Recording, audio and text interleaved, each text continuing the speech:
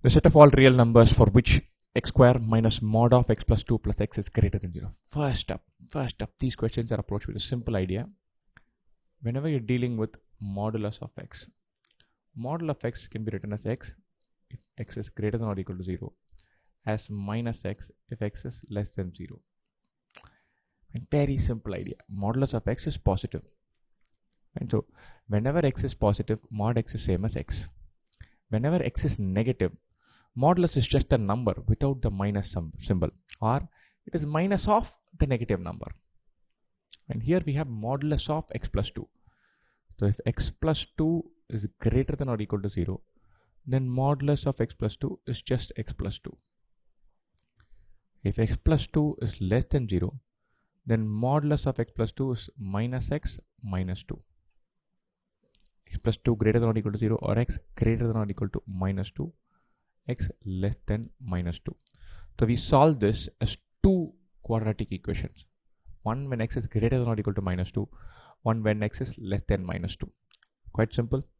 So x greater than or equal to minus 2, this will become x square minus x minus 2 plus x greater than or equal to 0, or x square minus 2 greater than or equal to 0.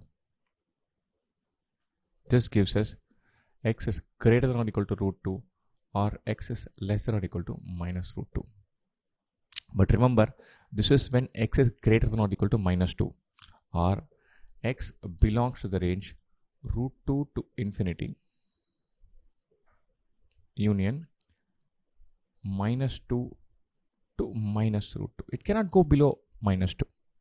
You have to keep that in mind. Next, let's come to the minus 2 part. X less than minus 2.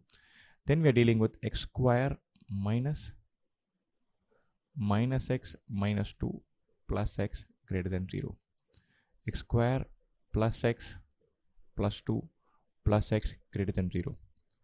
X square plus 2x plus 2 greater than 0. X plus 1 whole square plus 1 greater than 0.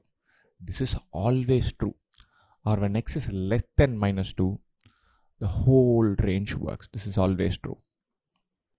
Wonderful. When x is less than minus 2, this holds good throughout.